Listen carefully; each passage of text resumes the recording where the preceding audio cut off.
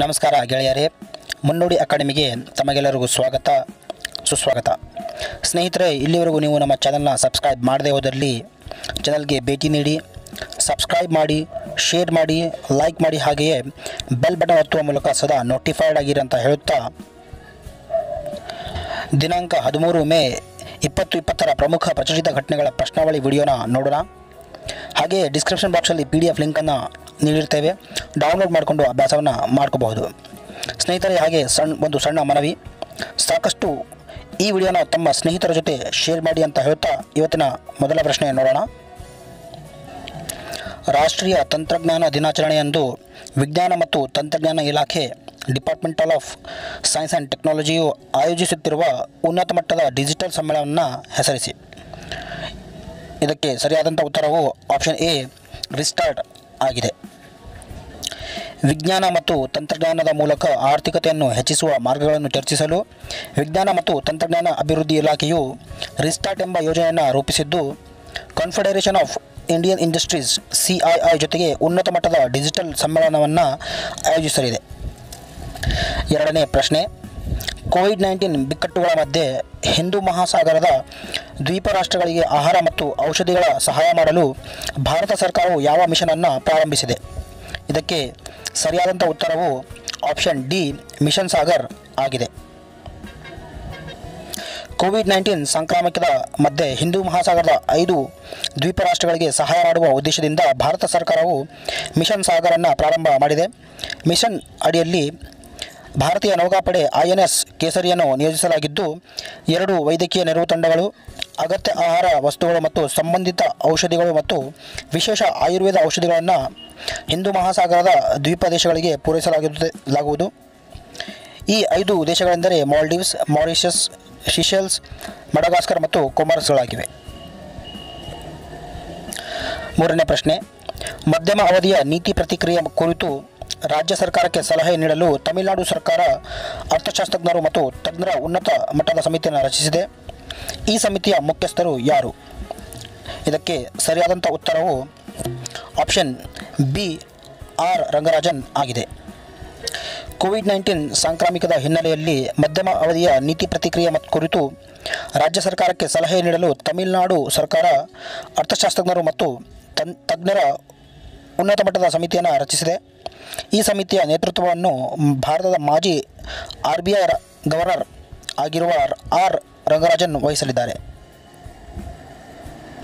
ನಾಲ್ಕನೇ ಪ್ರಶ್ನೆ, ಇತ್ತೀಚೆಗೆ ನಿಧನರಾದ ಹರಿಶಂಕರ್ ವಾಸುದೇವನ್ ಒಬ್ಬ ಪ್ರಖ್ಯಾತ ಡ್ಯಾಶ್ ಆಗಿದ್ದರು. ಇದಕ್ಕೆ ಸರಿಯಾದಂಥ ಉತ್ತರವು ಆಪ್ಷನ್ ಎ ಇತಿಹಾಸಕಾರ ಆಗಿದೆ.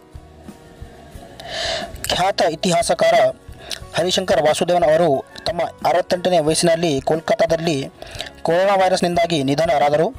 ಅವರು ರಷ್ಯನ್, ಮಧ್ಯ ಏಷ್ಯಾ ಮತ್ತು ಪೂರ್ವ ಏಷ್ಯಾದ ಇತಿಹಾಸದಲ್ಲಿ ಪರಿಣಿತಿಯನ್ನು ಹೊಂದಿದ್ದರು. ಐದನೇ ಪ್ರಶ್ನೆ, ಇತ್ತೀಚೆಗೆ ಯಾವ ರಾಜ್ಯದಿಂದ ಮೊದಲ ರೀತಿಯ FIR ಆಪ್ಕೆ ದ್ವಾರ ಯೋಜನೆ ಅಂದರೆ first information report at your door step scheme ಅನ್ನು ಪ್ರಾರಂಭಿಸಲಾಗಿದೆ? ಇದಕ್ಕೆ ಸರಿಯಾದಂಥ ಉತ್ತರವು ಆಪ್ಷನ್ ಸಿ ಮಧ್ಯಪ್ರದೇಶ ಆಗಿದೆ. ಮಧ್ಯಪ್ರದೇಶ ಸರ್ಕಾರವು FIR ಆಪ್ಕೆ ದ್ವಾರ ಯೋಜನೆ ಎಂಬ ವಿಶಿಷ್ಟ ಉಪಕ್ರಮವನ್ನು ಪ್ರಾರಂಭಿಸಿದ್ದು, ಇದರ ಅಡಿಯಲ್ಲಿ ಪೊಲೀಸ್ ಅಧಿಕಾರಿಗಳು ಸಂತ್ರಸ್ತರ ಮನೆಗಳಿಗೆ ತೆರಳಿ ಪ್ರಥಮ ಮಾಹಿತಿ ವರದಿ first information report ದಾಖಲಿಸಲಿದ್ದಾರೆ. Corona virus ಸಾಂಕ್ರಾಮಿಕ ಕಾಲದಲ್ಲಿ ಜನರ ಸಮಸ್ಯೆಗಳನ್ನು ನಿವಾರಿಸಲು ಇಂತಹ ನವೀನ ಉಪಕ್ರಮವನ್ನು ಜಾರಿಗೆ ತಂದ ದೇಶದ ಮೊದಲ ರಾಜ್ಯ ಮಧ್ಯಪ್ರದೇಶ ಆಗಿದೆ. ಆರನೇ ಪ್ರಶ್ನೆ, ಡಾಯ್ಚ್ ವೆಲ್ಲೆ 2020 ಫ್ರೀಡಮ್ ಆಫ್ ಸ್ಪೀಚ್ ಪ್ರಶಸ್ತಿಯನ್ನು ಪಡೆದ ಭಾರತೀಯ ಪತ್ರಕರ್ತನ ಹೆಸರೇನು? ಇದಕ್ಕೆ ಸರಿಯಾದಂಥ ಉತ್ತರವು ಆಪ್ಷನ್ ಎ ರಾಜ್ದೀಪ್ ಸರ್ದೇಸಾಯಿ ಆಗಿದೆ. 2020 ಮೇ 3ರಂದು ವಿಶ್ವ ಪತ್ರಿಕಾ ಸ್ವಾತಂತ್ರ್ಯ ದಿನಾಚರಣೆಯ ಸಂದರ್ಭದಲ್ಲಿ ಜರ್ಮನಿಯ ಸಾರ್ವಜನಿಕ ಸುದ್ದಿ ಸಂಸ್ಥೆಯಾಗಿರುವ ಡಾಯ್ಚ್ ವೆಲ್ಲೆ ಅವರು ನೀಡಿದ 2020 ಫ್ರೀಡಮ್ ಆಫ್ ಸ್ಪೀಚ್ ಪ್ರಶಸ್ತಿಯನ್ನು ಪಡೆದ 17 ಜನರಲ್ಲಿ ಭಾರತೀಯ ಪತ್ರಕರ್ತ ಸಿದ್ಧಾರ್ಥ್ ವರದರಾಜನ್ ಸೇರಿದ್ದಾರೆ. ಕೋವಿಡ್-19 ಸಾಂಕ್ರಾಮಿಕ ರೋಗದ ಬಗ್ಗೆ ವರದಿ ಮಾಡಿದ್ದರಿಂದ ಕಣ್ಮರೆಯಾದ ಅಥವಾ ಬಂಧಿಸಲ್ಪಟ್ಟ ಅಥವಾ ಬೆದರಿಕೆ ಹಾಕಿದ ವಿಶ್ವಾದ್ಯಂತ ಪತ್ರಕರ್ತರಿಗೆ ಈ ಪ್ರಶಸ್ತಿಯನ್ನು ನೀಡಲಾಯಿತು. ಏಳನೇ ಪ್ರಶ್ನೆ, FIDE Chess.com online Nations cup ಗೆದ್ದ ತಂಡ ಯಾವುದು? ಇದಕ್ಕೆ ಸರಿಯಾದಂಥ ಉತ್ತರವು ಆಪ್ಷನ್ ಸಿ ಚೈನಾ ಆಗಿದೆ. US ಅಂದರೆ ಯುನೈಟೆಡ್ ಸ್ಟೇಟ್ಸ್ನ ವಿರುದ್ಧ China Fed chess.com online Nations cup ಮೊದಲ ಆವೃತ್ತಿಯನ್ನು ಗೆದ್ದಿದೆ. ಭಾರತವು 5ನೇ ಸ್ಥಾನದಲ್ಲಿದೆ. 8ನೇ ಪ್ರಶ್ನೆ, ಏಷ್ಯಾ ಓಷಿಯಾನಿಯಾ ವಲಯದ ಫೆಡ್ ಕಪ್ ಹಾಟ್ ಅವಾರ್ಡ್ 2020 ಗೆದ್ದ ಮೊದಲ ಇಂಡಿಯನ್ ಟೆನ್ನಿಸ್ ಆಟಗಾರ ಹೆಸರಿಸಿ. ಇದಕ್ಕೆ ಸರಿಯಾದಂಥ ಉತ್ತರವು ಆಪ್ಷನ್ ಡಿ ಸಾನಿಯಾ ಮಿರ್ಜಾ ಆಗಿದೆ. ಭಾರತೀಯ ವೃತ್ತಿಪರ ಟೆನ್ನಿಸ್ ಆಟಗಾರ್ತಿ ಸಾನಿಯಾ ಮಿರ್ಜಾ ಅವರು ಏಷ್ಯಾ ಓಷಿಯಾನಿಯಾ ವಲಯದ ಫೆಡ್ ಕಪ್ ಹಾರ್ಟ್ ಅವಾರ್ಡ್ 2020 ಗೆದ್ದು ಹೊಸ ಇತಿಹಾಸವನ್ನು ಸೃಷ್ಟಿಸಿದ್ದಾರೆ. ಕೊರೋನಾ ವೈರಸ್ ವಿರುದ್ಧ ಹೋರಾಡಲು ಸಹಾಯ ಮಾಡಲು ಬಹುಮಾನದ ಹಣವನ್ನು ತೆಲಂಗಾಣ ಮುಖ್ಯಮಂತ್ರಿ ಪರಿಹಾರ ನಿಧಿಗೆ $2,000 ನೀಡಲು ಅವರು ನಿರ್ಧರಿಸಿದರು.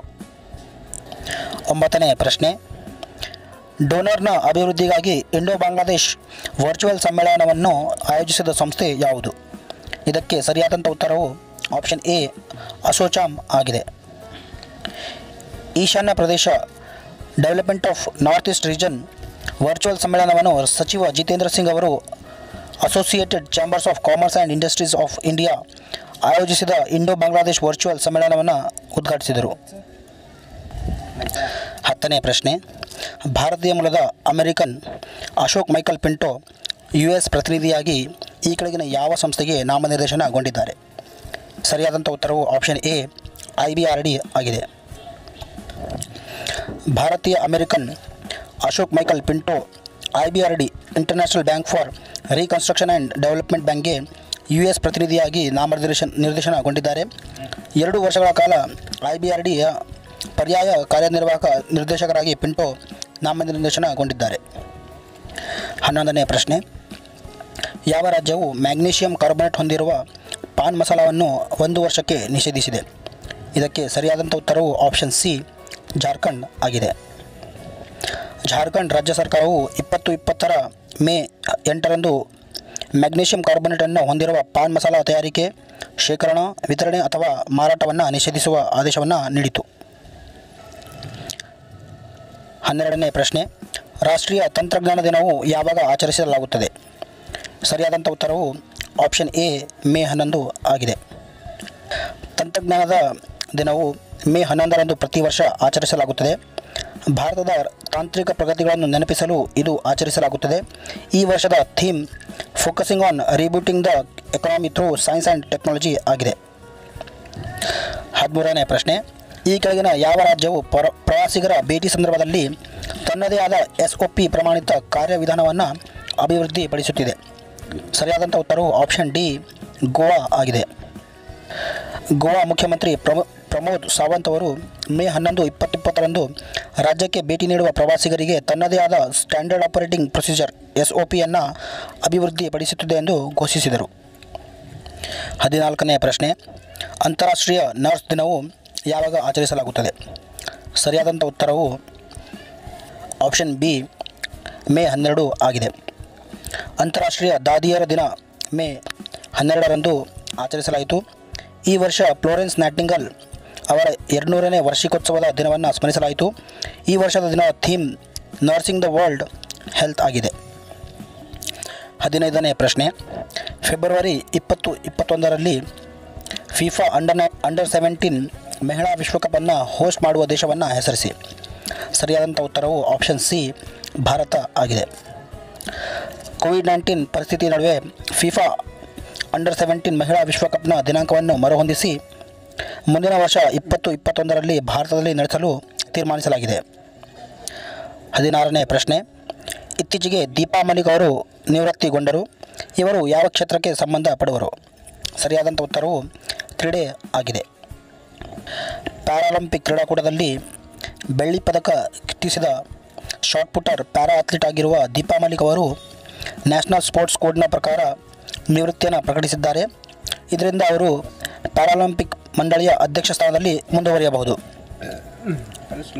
ಸ್ನೇಹಿತರೆ, ಇದಿಷ್ಟು ಈ ದಿನದ ಪ್ರಮುಖ ಪ್ರಚಲಿತ ಘಟನೆಗಳ ಪ್ರಶ್ನಾವಳಿ ವಿಡಿಯೋ. ಮುಂದಿನ ವಿಡಿಯೋದಲ್ಲಿ ಮತ್ತೆ ಭೇಟಿಯಾಗೋಣ. ಧನ್ಯವಾದಗಳು. ಜೈ ಹಿಂದ್, ಜೈ ಭಾರತ್.